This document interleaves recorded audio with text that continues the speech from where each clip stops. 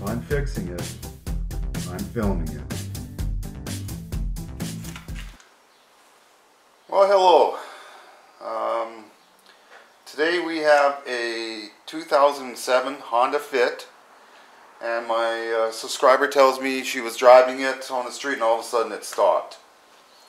They got a boost and it went for a little bit while and then it stopped again. So more than likely, pretty sure it's an alternator, but we're going to do a few simple tests. I did plug in my OBD tester and it did come up with a low voltage and of course a whole bunch of other codes just because of the low voltage. So don't look at all of the codes, you just have to make sure, well, what was the first one? And this one says charging system low voltage. So I cleared the codes. And I also have another test we can do. And this is a very handy item, really cheap, $70, $80. And what we can do is just simply hook it up. Okay.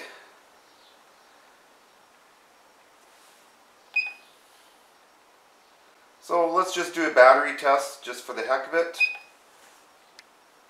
We want to set it to cold cranking amps and press enter to start. And it was a 500 cold cranking amp, so yeah, it's good. It's 100% good. So why don't we get out of this? Why don't we go and do I can do a charging system test with this tester. So let's try that. It says, please start the car first.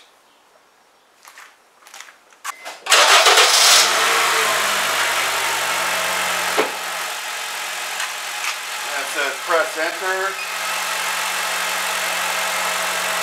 And it's doing a countdown. So right now I can tell it's not doing good.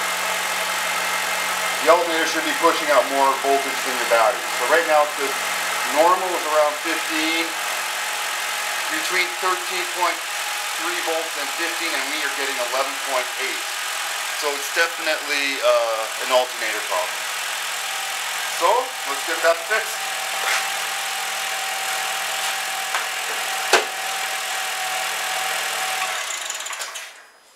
First things first, well, go get yourself an alternator. And you could take the old one off first and take it there because, well, believe it or not, it's only worth $10 a core price. So, you know, it's not a heck of a lot. I think the starter cost us, and this is a remanufactured starter, cost $260. And if we take the old one back, we get $10 off. So it'll be $250 plus tax. That's Canada, and that is July the 10th. And while you're at it, since you got things apart, you might as well replace the serpentine belt. The belt was $32, so may as well get it replaced while we have things apart. First thing we have to do is disconnect that battery. So, right here is the alternator. For us to get to that, we've got to remove this doohickey, I think that's the EGR valve. So let's get that off. This should come out.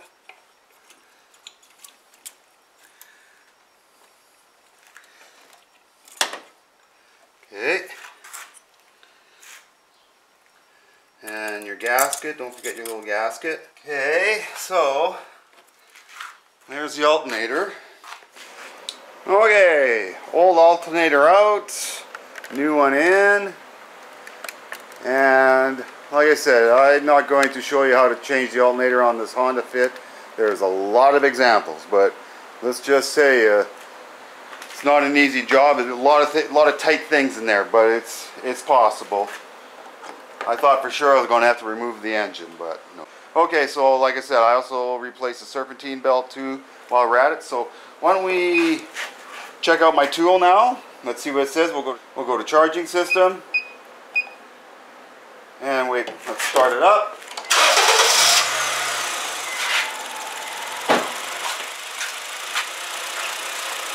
Okay, let's press enter. Oh yeah, look at that. You know, we were at what, way under 12 volts. Now we're around the 14. And that's what you should have. So above normal, which is perfect. So there you go. That was it was harder to actually change the alternator than to do the test, but should be fine and dandy now. So a great little tool there. And I've cleared the error codes. I've taken it for a test drive, and it seems to be working really good now. So, hey, good luck with your repair.